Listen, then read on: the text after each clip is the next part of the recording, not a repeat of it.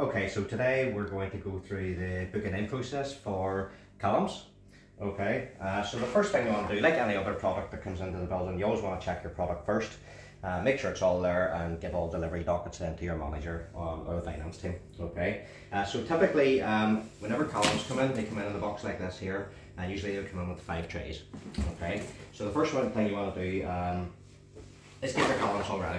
Okay, and then you will go to the stock management sheet, and if you check where the last live Calamp is, which is here, and it's number 1540, so that's a live one, so we're moving on to the next one, which is 1541. Okay, so that's going to be your stock ID.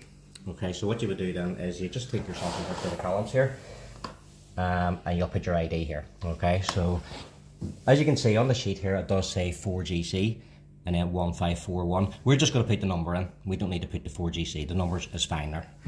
So 1541. Okay, and that'll be our first one. And you always work down the way rather than across. Okay, so 1542 will then be here. Okay, and you will follow that sequence all the way to the very end there.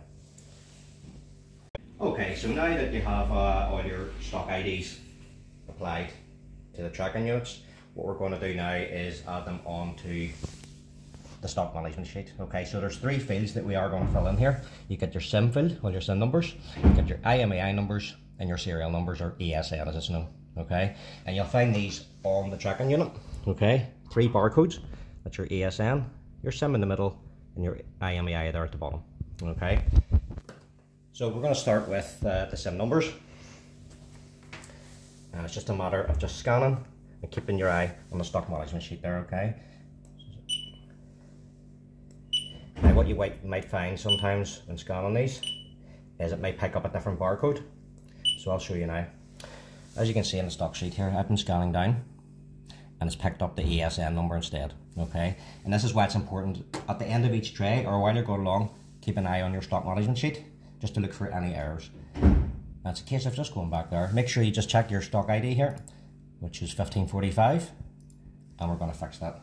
1545 is here, and that's the SIM number back in. That's not been fixed, so we're just going to carry on to the very end, putting the SIM numbers in. And as I say, it is very good practice. There, it happened again there. See, 1553, so we're going to go back to 1553.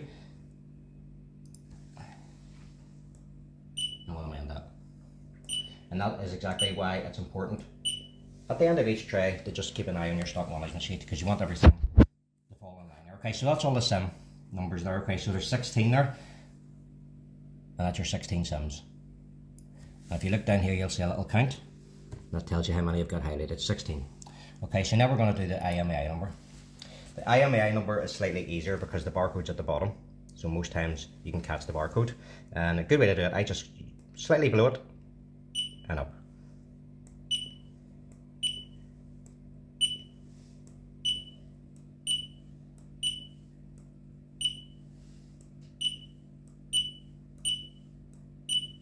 And again, this will be just the 16 units.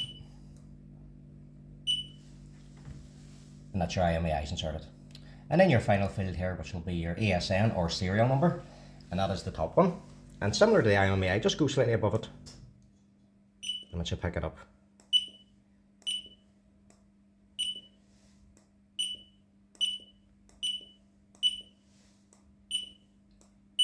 And that is the booking in process for tracking units. It's worth noting also, there's various names for these units. Okay, so these here can be known as tracking unit. That's what customers will refer to these as tracking units or trackers. Okay, if you're speaking with customers, it's best to try to use that term. Engineers are in the office here, sometimes we'll refer to these as Calamps or LMUs. Okay, if you were to use that to a customer, it could confuse them. Okay, but they are just different names but for the same product there, so it's just worth knowing that. Okay.